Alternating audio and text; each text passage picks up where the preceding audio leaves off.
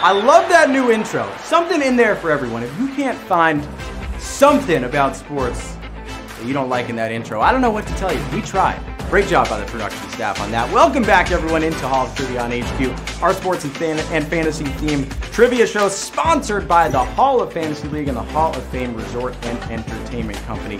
I'm your host, Jeff Eisenband. I'll be your host tonight.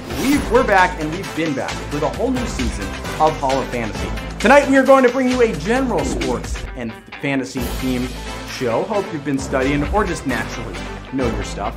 First, let's head over to the Start Sit Fantasy Pick and Pull brought to you by the Hall of Fantasy League. Each week, we will give you 2 or more players from a specific sport. You pick the player you think will have the most fantasy points, more fantasy points head-to-head. That week, get the most wins by the end of the contest, and you and whoever is left will split a grand prize.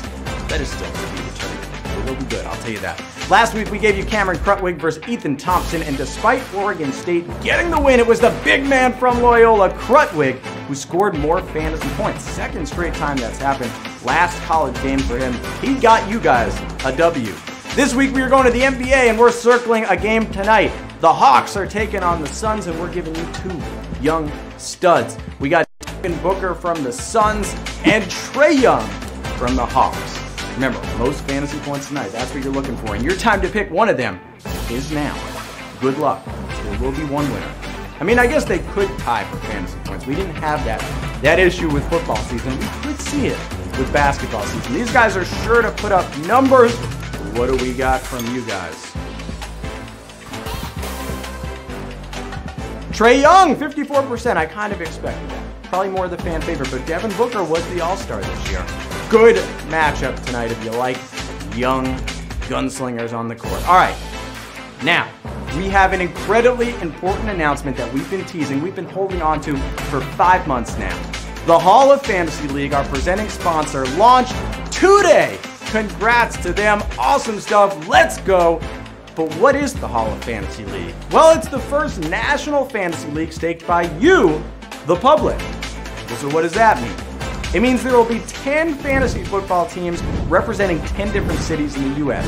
And you, the fans, will be able to stake your money on the teams. You see them right there. Philadelphia Powder Kegs, I see Texas Y'allers, New York Bodega Cats. If the team you invest in wins, you will end the season with some extra money in your pocket. Folks, the days of no one caring about your fantasy team are over. If you love fantasy sports, the Hall of Fantasy League community is for you. For more information, for more info, go to thehofl.com. thehofl.com. You might even find me hosting some content there soon. Who knows? And hey, I would not be surprised to see some Hall of Fantasy League prizes and swag coming down the pipeline on this show. Now, it's time to do that trivia. All right, I'm going to ask you 12 questions about sports and fantasy. If you get all those questions right, you and whoever's left will split the prize pot of $2,500. Let's get ready to grind, folks. I see we got almost 40,000 people in here right now. $2,500 up for grabs. We are going to head to the batter's box. Q1. And we hit 40K. Nice. Q1. Q1. What is the name of Arizona's MLB Spring Training League? The Cactus League, the Grapefruit League, or the Justice League? Asaf, I think people thought I was actually a robot there for a second. Like I was just formatted here to ask Q1. Which, by the way, the 2 spring leagues are the Cactus and Grapefruit, and the 2 states are Arizona and Florida. You just got to match your fruits and vegetables, yes, I'm calling cactus a vegetable, with your states, and then you know that the Cactus League is in Arizona. So Cactus League was the right answer. By the way, this is a true story. I got pricked by a cactus in Florida once, in my grandma's front yard, Grandma Sandy's front yard, all right? So I could have got that wrong, but you should have got that right. 21,000 of you did. Q2. Which of the 4 major North American sports has a Hall of Fame located in Ohio? Football, hockey, or basketball? Well, folks, I will tell you something. We talked about the Hall of Fantasy League in the intro, and that is based in the same place. The Hall of Fame with all those busts of sculpted heads, that's in Canton, Ohio, and that's the Pro Football Hall of Fame. That's what we were looking for. And a nice job by the 19,292 of you, just a shade under 20,000, sticking around past the first two questions. By the way, I don't know if you know this, the inaugural 1920 NFL season had 5 teams from the state of Ohio. State of football, folks. Q3. Which of these schools had teams in both the men's and women's Elite 8 this season, this March? Baylor, UConn, or Michigan? The Bears, the Huskies, or the Wolverines? Some strong basketball pedigree here. Michigan and Oregon, they had success in both brackets, but they only made the Sweet 16. Baylor is the only school with both men's and women's teams making the Elite 8. Even though, of course, the women, who are always highly ranked, they barely lost to UConn. We talked about it in the lobby. They put up a fight, almost knocked him off. The men are going on to the Final Four. The Baylor Bears men's team, for the first time since 1950. 16,736 of you. A couple of you looked at UConn and Michigan and thought maybe that was the answer. It was not. Q4. Who was the first Asian-born woman to reach #1 in women's singles tennis? Naomi Osaka, Li Na, or Sonia Mirza? We're bringing the tennis questions for you, folks. We're between tennis majors right now. Mirza actually became the #1 doubles player, but not singles. Li Na won 2 Grand Slams, but she peaked at #2. Osaka has 4 Grand Slam titles and has spent 25 weeks at world #1. And oh, by the way, she is only 23 years old, so this woman still got a lot ahead of her. I know, listen, I feel like the people that said Li Na are the hardcore tennis fans that had to think she had to have reached #1 once. #2, and you're #2 on this answer. And I'll tell you what, you don't get it right, you're not #1. You don't get to move on to Q5. That's where we're going right now. Q5, which of these teams does Fangraphs give more than a 0% chance at making the playoffs? Baltimore Orioles, San Francisco Giants, Colorado Rockies.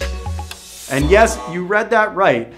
More than a 0% chance. The Giants may be old, but they almost made the playoffs last year, and they at least have a shot this year, the San Francisco Giants we're talking about.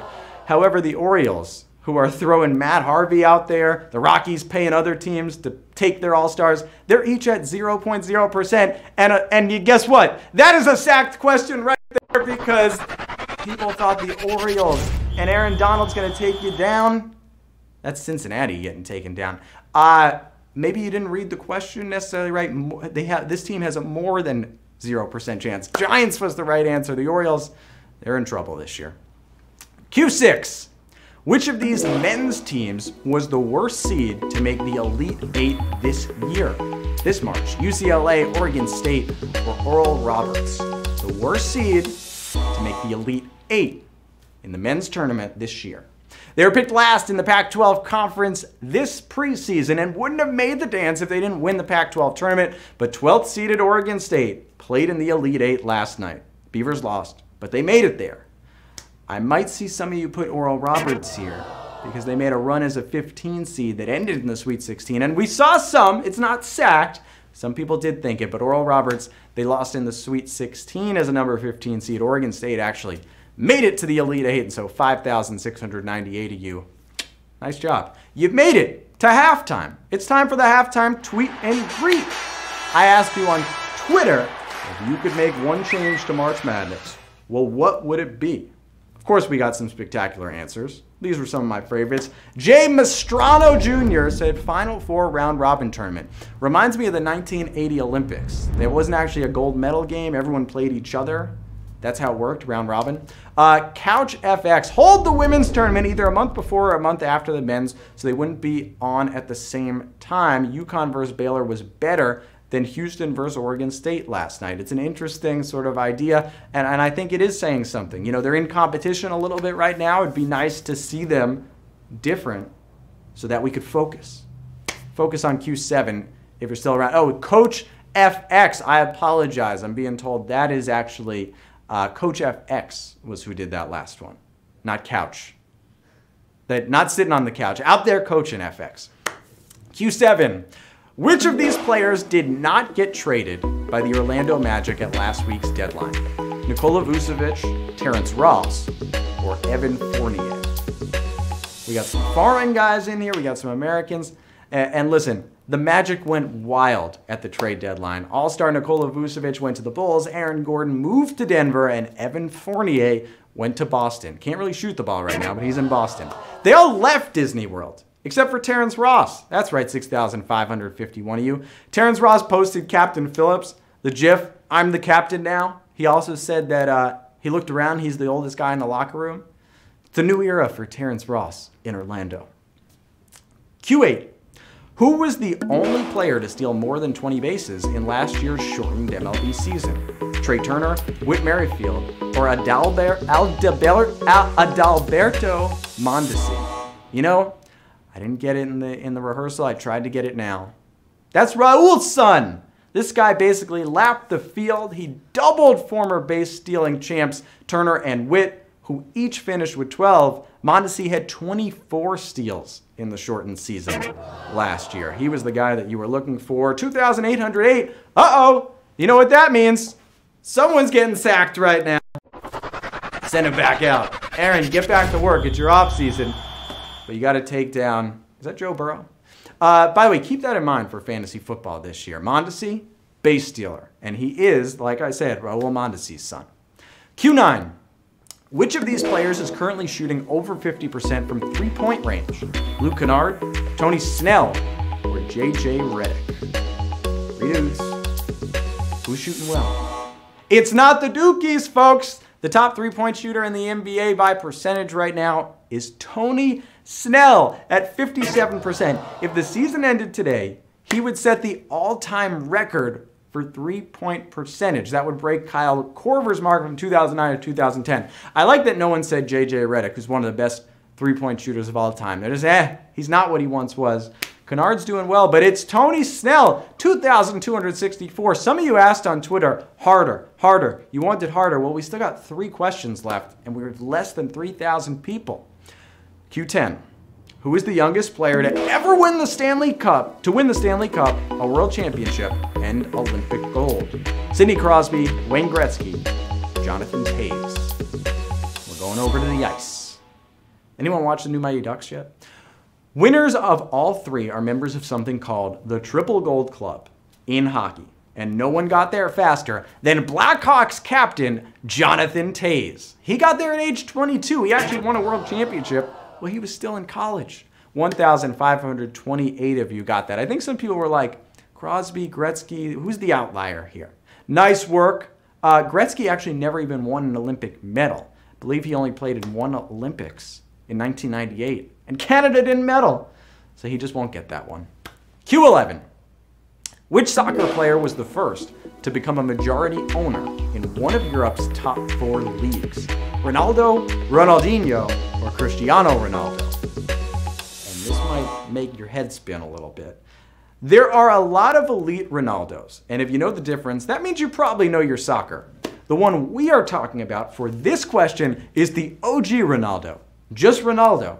The guy who led Brazil to that 2002 World Cup title and bought Real Valladolid in 2018. Did I get that right, Asaf? I did. Nice. 789. Look at this. People are winning some cash this week. Although I know we got a big Q12 coming. It's the final question coming up, folks. Don't stop at the almost 11. Get to the terrific 12. I think I can trademark that. March Madness doesn't have 11 or 12. Q12.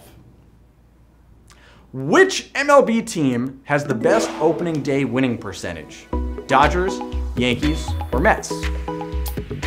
Dodgers, Yankees, or Mets? The best opening day winning percentage. They may win the most, statistically speaking, on opening day. And this one may shock you. It shocked me.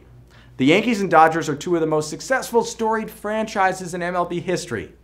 But it is the New York Mets with a .661 winning percentage that are opening day's top team. And that's after losing the first 8 in franchise history. Are you kidding me? 720 you. We're like, come on, Jeff. We got this. 720? We're winners! Nice job! You have won Hall of Trivia $2,500. You're probably a little disappointed that some more people didn't get that wrong and say Dodgers, Yankees. Look, if you did, if you're one of those people, I would have been right there with you. If I didn't know the answer ahead of time to your question. Are you kidding me? The Mets? Well, that's what we got. And Johnny65 knew that. Brady54, JKBCM. How about a very Katie with a black cat there? You had good luck this time around. Theo Goddard Babalu. Someone just named Psycho is going home with 348. Miro Slacks Cesspool. That's an interesting name. Alan Shea. Nice job. Bibindicio Smith. 2126. Dan Stepp. Got a nice tie. I need that. That's a nice look you got there. NS2593. The Catsman 24. Knock it down. Swedina. Tony Ferris for 3. Bang. You are a winner. All you winners, I guess you're like the Mets on opening day, getting that victory. That's what that must feel like. So congrats to you. We play Hall of Trivia, by the way, every Tuesday right now. Tuesday at 8 p.m. Eastern Time. And we have a ton of great sports games coming your way. For more news and information on the Hall of Trivia, follow us on social at HQ Sports and at the HOF League. Remember that, the HOF League. That is a big, important follow right now. Because we want to thank our sponsors, the Hall of Fame Village, the Hall of Fame Resort and Entertainment Company. How about the Hall of Fantasy League? Launching today. Congrats on that. TheHOFL.com. I got the whole studio clapping right now. No one can even hear them, but they're into this. However you say it, TheHOFL.com. Give it a look. I've been your host, Jeff Eisenband. Until next time, have the best fantasy version of your week. You know what they say. Score some touchdowns. Knock down some buckets, hit some home runs. I want to see some aces on the tennis court, hole-in-ones, goals, whatever it is, but just don't get vultured. I'll see you soon.